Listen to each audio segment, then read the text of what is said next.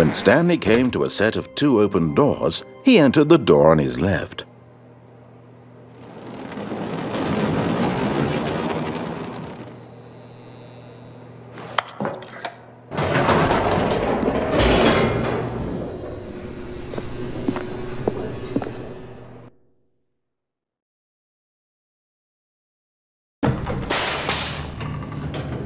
Stanley walked straight ahead through the large door that read Mind Control Facility.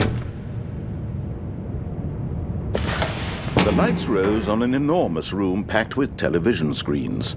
What horrible secret did this place hold? This mind control facility. It was too horrible to believe. It couldn't be true.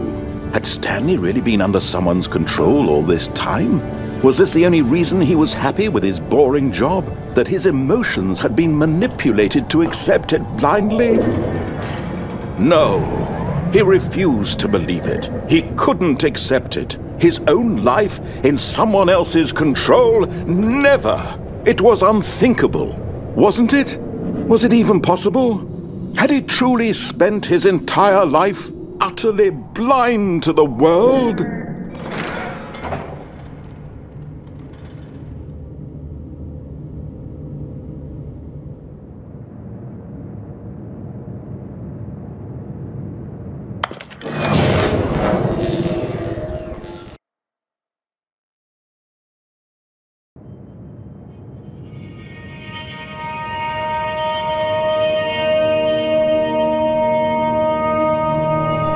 Blackness, and a rising chill of uncertainty.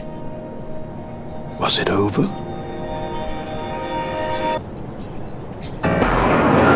Yes. He had won. He had defeated the machine, unshackled himself from someone else's command. Freedom was mere moments away. And yet, even as the immense door slowly opened, Stanley reflected on how many puzzles still lay unsolved. Where had his co-workers gone? How had he been freed from the machine's grasp?